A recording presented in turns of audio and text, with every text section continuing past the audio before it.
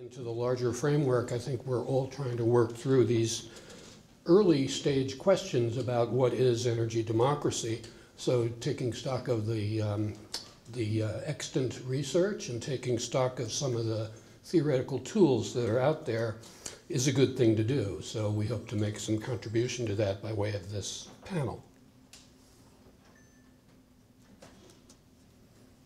So here's what I want to talk about.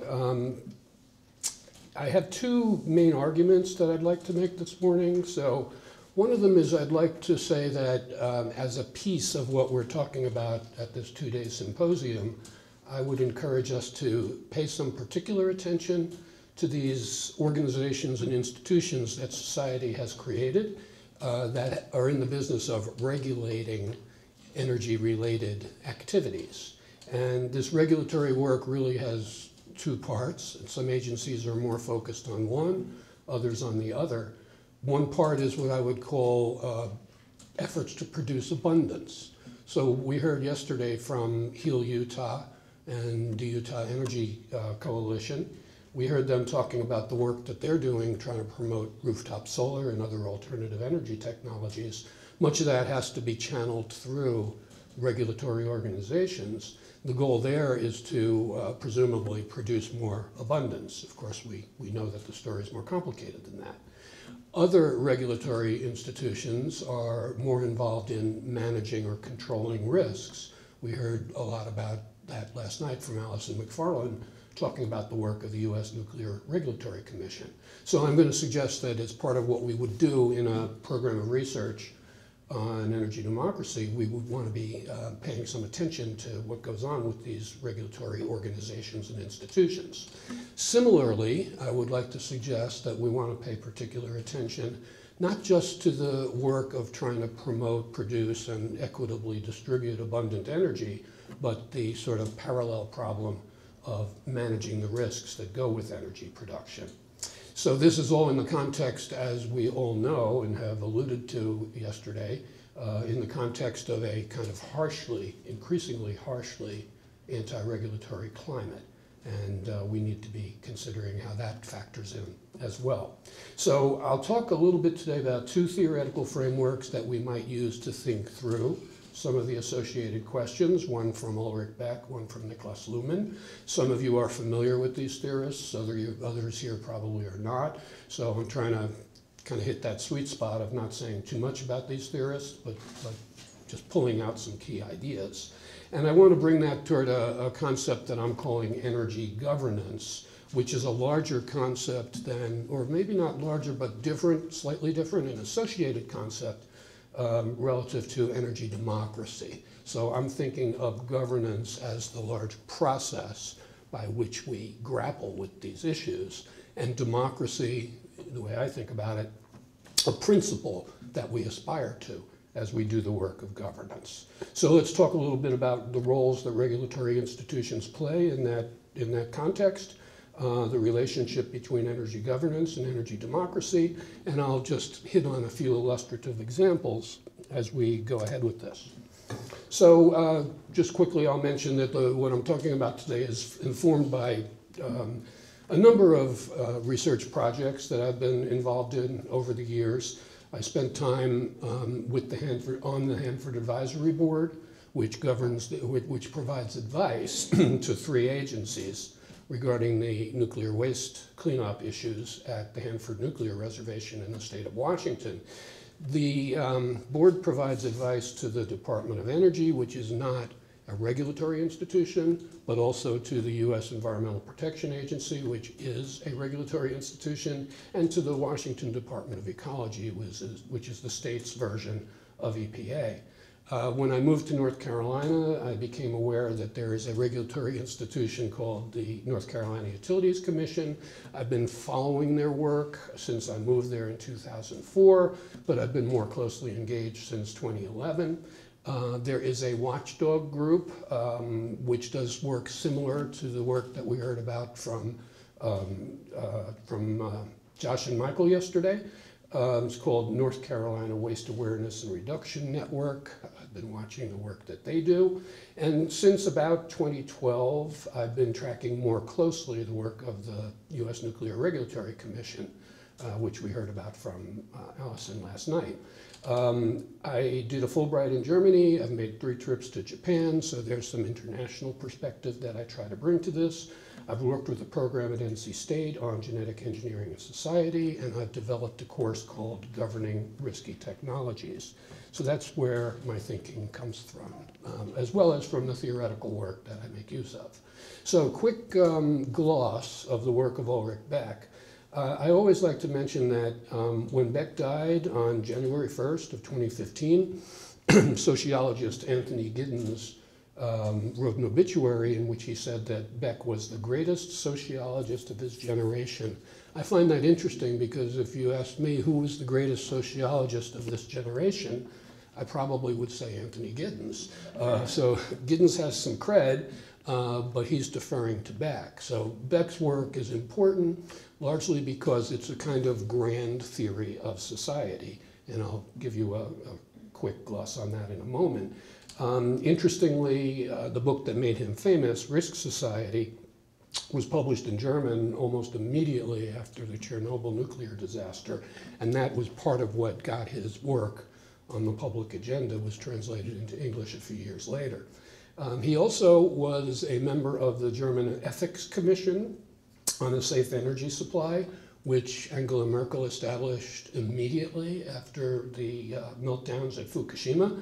I like the idea that, what did they call it? They called it an ethics commission. I don't think that would happen in the US. We'd call it a blue ribbon commission, whatever that means. But they were zeroing in on the notion of ethics, and I think that's an important difference between how they think about these things in Europe and how we think about them here in the US. And in the last couple of years of his life, Beck wrote about what he called the concept of an emancipatory catastrophe. He was writing about climate change, and he was suggesting that, of course, it's a terrible thing, but perhaps it's the kind of catastrophe that we need to jolt us into a more radical change of how we do business. So that's a promising idea. It's too bad it got cut short when he died in 2015. Okay, basic ideas of risk society. First of all, Beck says that traditionally society evolved in order to manage the problem of scarcity. We had scarce resources. How do we distribute them equitably and justly? So the democratic distribution of scarce resources was the key social problem. He says that as we moved into the modern age, a second level of issues emerged. Some people mistakenly think that Beck claims that risk issues have replaced scarcity issues. Well, I don't think he's saying that. He's saying we have another layer of issues that we have to deal with, involving the very same risks that we produce as we try to address the problem of scarcity. So generating energy produces environmental and public health hazards, and now we have to develop institutions and frameworks and the legal apparatus to deal with those. So we have a long history of developing institutions and activities for managing scarcity. We have a much shorter history, a couple hundred years maybe, of developing institutions for managing risks. My spouse works in the insurance business, and that's been cited as one of the early institutions that came about in order to deal with risks, financial risks primarily, or indemnity risks of various kinds. Without insurance, we could not have the society that we have today.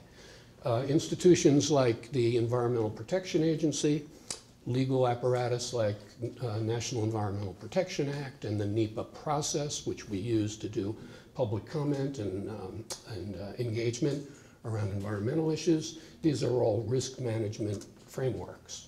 So one thing I'd suggest we talk about at our symposium and beyond is if we're grappling with issues of risk, are they somehow fundamentally different?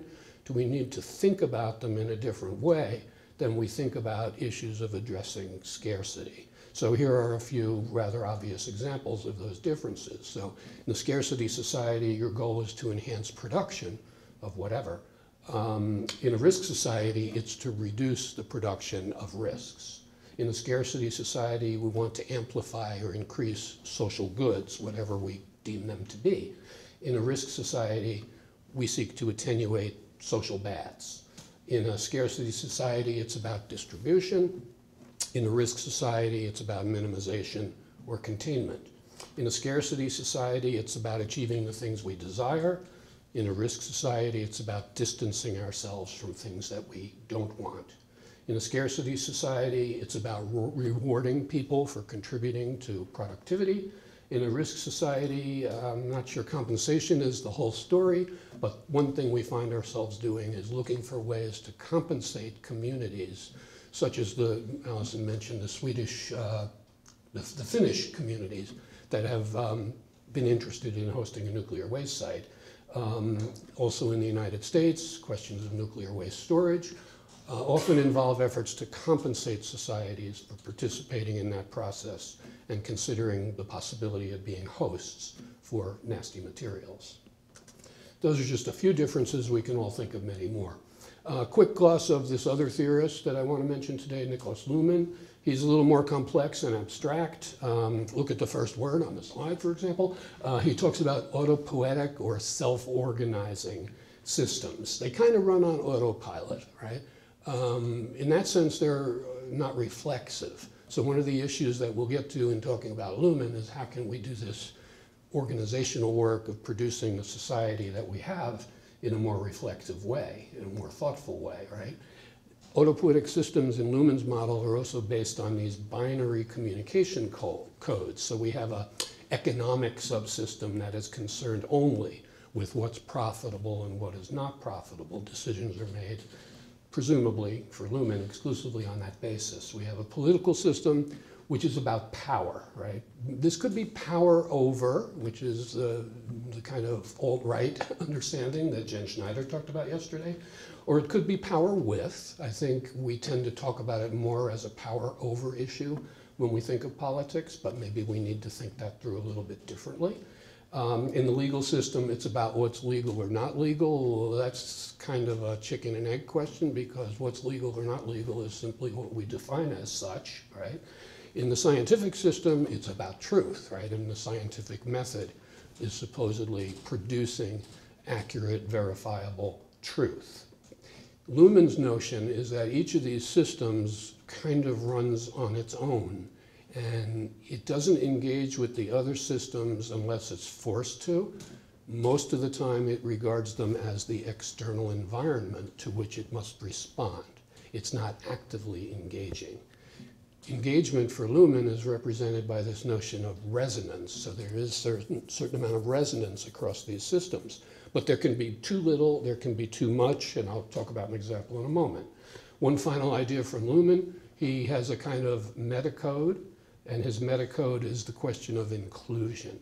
Who's included in each of these systems, economic, political, legal, science? In the legal framework, for example, we have the question of standing. Do I have legal standing to come to court or come to the regulatory body and make my case? Some people have that standing, others do not, right? So the metacode of inclusion is an important piece of this as well.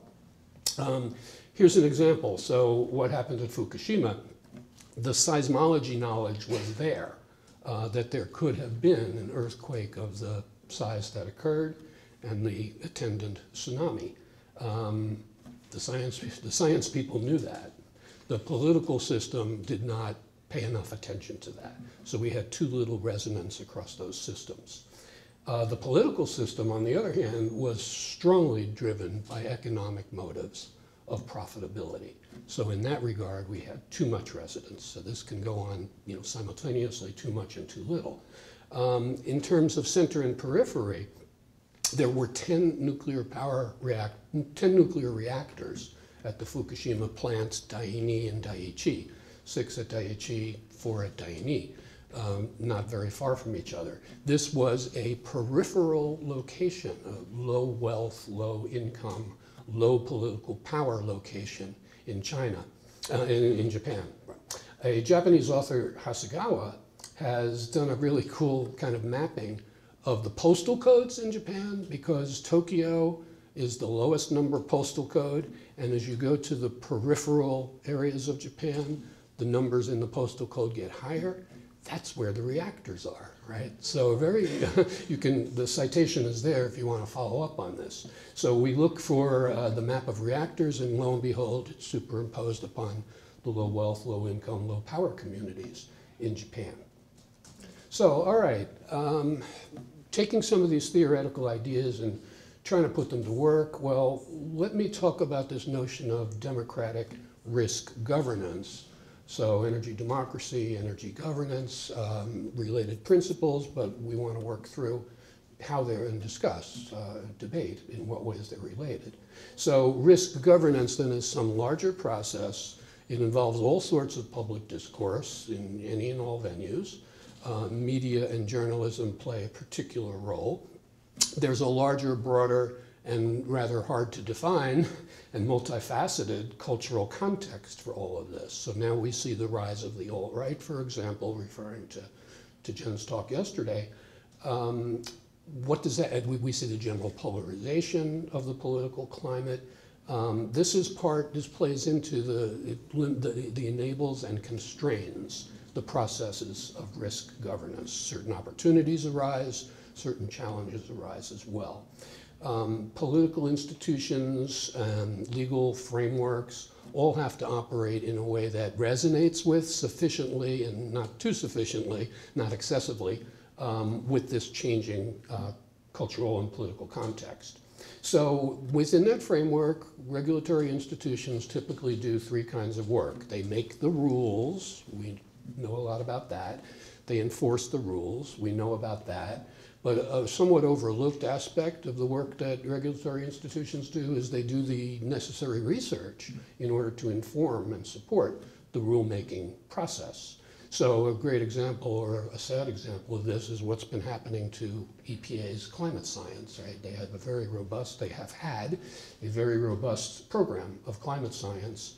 I was going to say it's being hacked away at, but that's too weak a metaphor, right?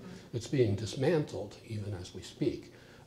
So that's a point of attack on regulatory institutions where they're especially sensitive, because when their budgets get cut, it's often research will be the first thing to go, right? As well as the political dynamic that's at play as well, right? So current threats and challenges to regulatory institutions include the prevailing anti-regulatory political and rhetorical environment. A couple of Jen and Jenny yesterday both made reference to this emerging talk of risk of energy dominance. I had noticed that myself, and I'm glad other people did too, because it's only just emerging, right? But what does this idea of energy dominance mean, and how would it change the context in which regulatory institutions operate? And another emerging talking point in that community is this idea of cooperative federalism. So there's a white paper. Rick Perry is a fan of this. Need I say more? That's his picture, in case you're interested. Cooperative federalism is the idea that we push down the regulatory activities to the state level. So this came from a white paper produced by a council of state agencies. So I haven't looked at it in enough detail yet. It's pretty new to understand why they would be promoting this idea, because it seems to me it puts a lot of burdens on them. But it's been picked up and they're running with it at the federal level now as a way of pushing down or distancing themselves from regulatory commitments, right? So these issues are now playing out in a lot of contexts. So 4 quick examples. Stephanie tells me 4 minutes, 4 examples. Perfect. So 4 current examples. Alison McFarland talked about one of these at length last night, right? What do we do with used nuclear fuel? There are not just issues of selecting a final disposal site, but there are issues of where might we put the stuff in the meantime if those spent fuel pools and on-site above ground storage, if we're running out of space, and we are, what do we do with that stuff? Well, there might be a lot of transportation. Here's a map produced by the Nevada Nuclear Projects Agency, who are strong opponents of the Yucca Mountain Project. It's the Salt Lake City map. These are the routes that nuclear waste would follow on its way from its sources to the Yucca Mountain site. You can go to their website and find maps for every major city in the United States. Here's a place where regulatory decision-making gets informed by the input that comes from agencies such as that one. Someone asked a question of Dr. McFarland last night about the radiation dose hazards, right, associated with nuclear energy.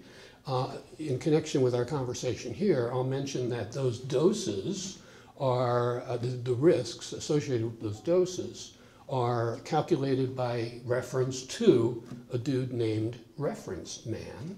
That's Reference Man, they call him. He's a man. He seems to be a white guy engaging in the kinds of activities that white guys engage in. His body weight, body mass index, various physical attributes are all based on a standard white male adult population. Is this a good way to calculate radiation hazards for women and children? Probably not, right? I'll skip over the Atlantic Coast Pipeline. I was mentioning it because it's close to home for me now, but here's another emerging energy dispute, which will play out in the context we've been discussing.